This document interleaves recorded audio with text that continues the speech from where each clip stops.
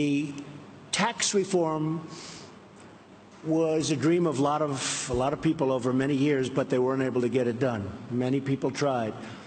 And Ronald Reagan was really the last to make a meaningful cut and reform, and ours is cutting and reforming. We emphasize cut, but the reform is probably almost as important. We've wanted to do it. It is very tough politically to do it. Hard to believe that would be, but it is very, very tough. That's why it hasn't been done in close to 40 years.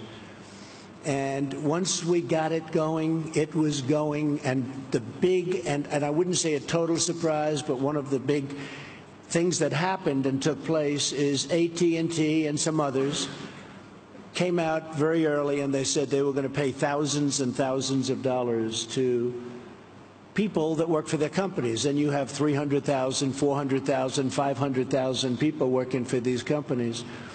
And all of a sudden it became like a big waterfall, a big beautiful waterfall, where so many companies are doing it. And even today they just announced many more, but every day they announce more and more. And now it's a fight for who's going to give the most. It started at 1,000, now we have them up to 3,000.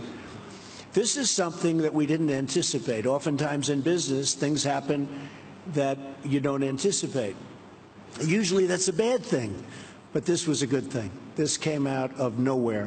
Nobody ever thought of this as a possibility even.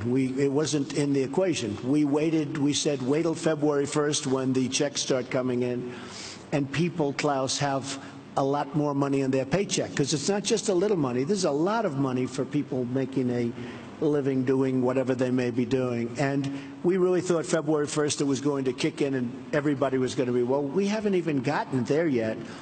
And it's kicked in, and it's had an incredible impact on the stock market and the stock prices. We've set 84 records since my election, record stock market prices, meaning we hit new highs 84 different times out of a one-year period. And that's a great thing. And in all fairness, that was done before we passed the tax cuts and tax reform.